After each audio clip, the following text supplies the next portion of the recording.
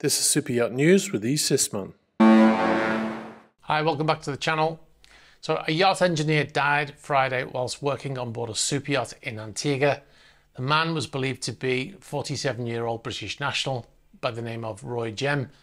Now the incident happened on Friday the 23rd of February at approximately 08:30 hours local time, and the preliminary investigation suggests that Jem died of electrocution. Jem, from Southampton in the UK, was working on board the super yacht Baton Rouge as chief engineer when he responded to the vessel blacking out whilst laid up in English Harbour in Antigua. The 47-year-old went about trying to restore power in the engine room. Now, after some time had passed, a colleague went to check on him and found him unresponsive, slumped over the inside of the engine compartment. The crew moved him to the main deck and began trying to revive him. At the same time, they made a distress call. The Antigua and Barbuda search and rescue team promptly responded to that distress call. Despite the swift response, Jem was pronounced dead by a doctor upon arrival at the hospital around 10:19 hours local time. A statement by the port official said officers were called to reports of the concern for the welfare of a man on board a boat in English Harbour. Immediate action was needed after establishing that he didn't look well. The paramedics arrived and did their best, but sadly he passed away. That was a statement that was released by the port in Antigua. Now, the vessel Baton Rouge is a 62-metre or 205-foot super yacht built by Icon Yachts in the Netherlands in 2010. And the yacht has a crew of 18 according to Burgess Yachts, where the yacht is listed as a charter vessel. And the owner is believed to be the French billionaire Martin Bouygues.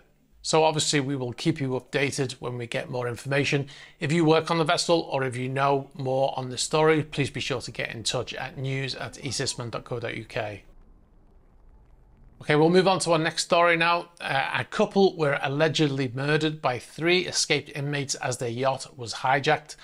The couple from the US were visiting Grenada on their sailing yacht named Sailing Yacht Simplicity on February the 18th, when it's believed 3 escaped inmates boarded their yacht as they were trying to flee the island.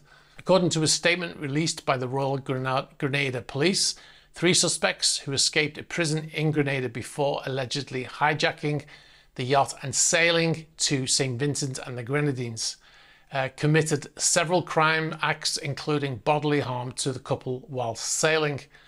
When authorities eventually recovered the yacht, the scene was consistent with signs of violence, the police force said. Several items were strewn on the deck and in the cabin, and the red substance that resembled blood was seen on board. There was no discovery of bodies on board the yacht, the statement added. Police said they cannot conclusively confirm the current status or whereabouts of the couple, Kathy Brandle and Ralph Hendry, and there is a low probability they may turn up alive somewhere, a statement read. Now, the Virginia couple had saved for years, sold their home and bought a catamaran to sail around the Caribbean, according to CNN. Everything they owned was on board the yacht. The vessel was found abandoned Wednesday off the coast of St. Vincent, with the husband and wife nowhere to be found, according to the club, the Salty Dog Sailing Association, of which they were members. When investigators boarded the yacht, they found signs of a struggle and blood, suggesting the couple may have been assaulted before possibly being thrown overboard. There is still an ongoing search for the couple, but the pair are presumed dead. According to a separate Monday statement from the Royal St. Vincent and Grenadines Police Force, information suggests that the escapees disposed of the occupants whilst travelling between Grenada and St. Vincent, which is about 80 miles away as the crow flies, the Royal Grenada Police Force Commissioner Don McKenzie said in the news conference. The 3 prisoners were in prison on various charges, including aggravated robbery, with 1 in prison for rape and indecent assault. Now, the escapees were captured 3 days after their escape in St. Vincent, and they're cooperating with the police in the investigation. The suspects were in front of a St. Vincent judge Monday, and so far they have only been charged with immigration-related charges, of which they all pled guilty to, according to the Royal St. Vincent and Grenadines Police. Of course, we will keep you up to date on that, which is a developing story also.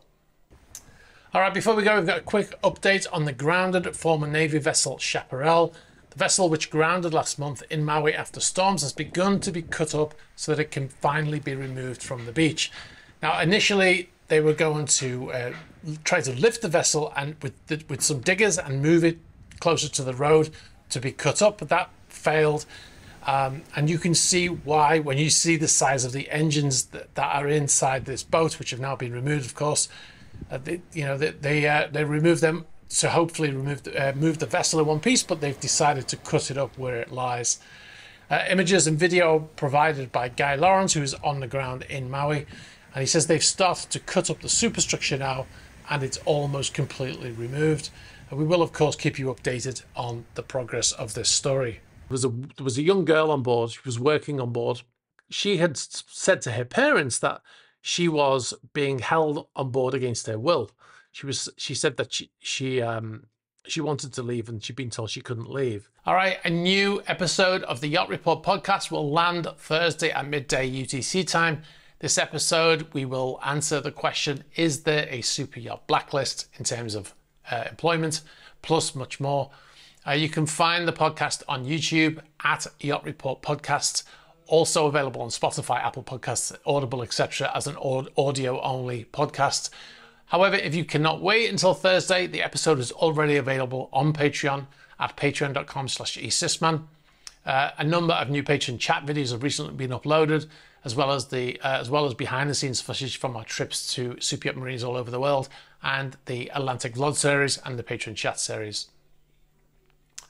If you've got any information about any of the stories today or any other stories, please be sure to get in touch. You can do so at the following ways. You can get us in the email address in the ticker. You can get us on the About page of the YouTube channel. You can get us on Instagram, on Facebook Messenger, on Twitter, and on Threema. Be sure to like this video, very important for the algorithm. Hit the subscribe button, hit the bell for future notifications. All right, guys, thanks very much for watching, and I'll catch up with you soon. Bye-bye.